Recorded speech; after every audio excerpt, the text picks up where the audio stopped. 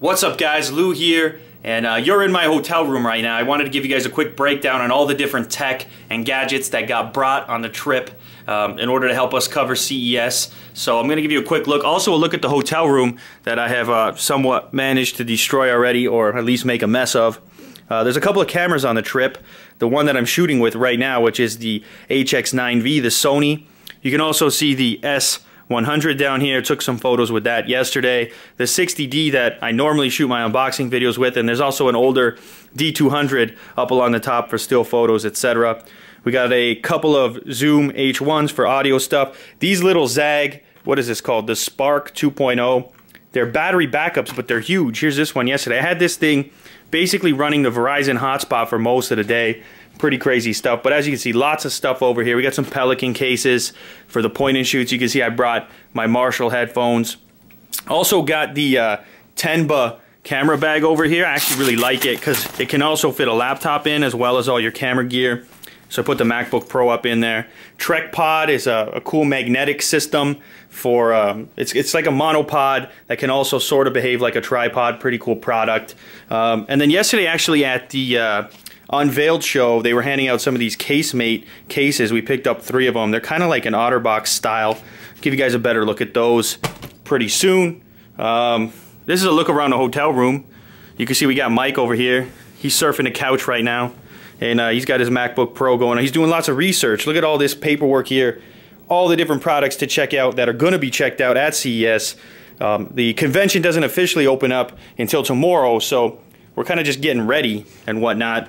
We also got AJ over here doing some work, pretending he's doing work. And you can see we got the view. We got the desert view. This is, I believe this is looking southwest, we thought. You can see some hills, or are those mountains? I guess they're mountains off in the distance there, and that's the Palms Hotel over there. We're staying in the Rio. It's actually a pretty big room. I think it's like maybe 600 square feet or something like that.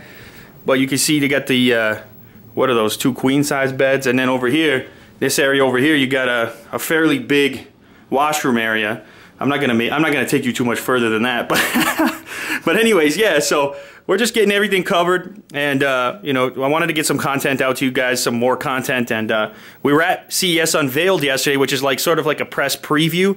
And in a quick second here, I'm gonna go back on my computer and give you guys some of the pictures and stuff. I'm gonna cut away to it, and then I'll continue speaking over top of them, tell you some of the stuff that we saw. Give me a quick second. All right. So yesterday was obviously crazy at this CES Unveiled show. There were thousands of people there, maybe 2,000–3,000 people. Not as crazy as the real show, but this one's got free drinks and free food. I was sticking to Heineken all night, but you could get anything, mixed drinks. It was crazy. And people were all over the food like scavengers, free food. I mean, people go nuts for it.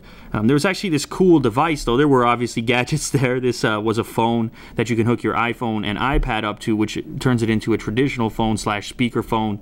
We also got to look at the Parrot AR drone, the new version, which has an HD camera built in, Android compatibility, of course, some real cool stuff. Let me know if you guys want to see me fly one of these babies around on the channel and unbox it.